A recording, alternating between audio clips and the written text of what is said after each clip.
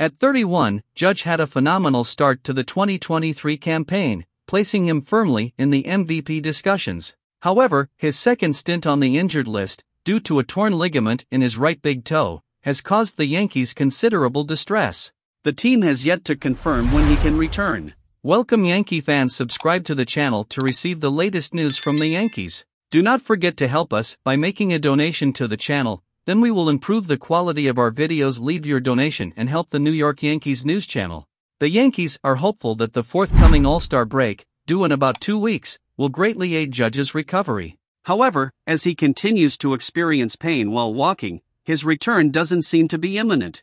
Both Judge and manager Aaron Boone stopped short of guaranteeing his comeback in 2023, adding to the growing concerns about the Yankees roster and their ability to compete without him. Carlos Rodon has a positive update for Yankees fans.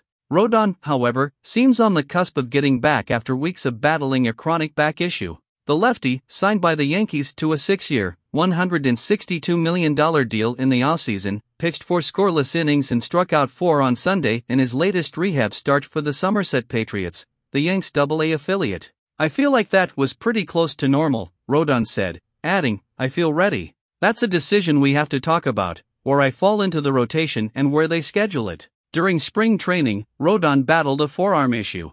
When he got healthy, his back started barking, and a few weeks, cortisone shots, and rehab starts later, he seems ready to take the mound for the Yanks in a regular season game. Yankee fans, subscribe to the channel to receive the latest news from the Yankees.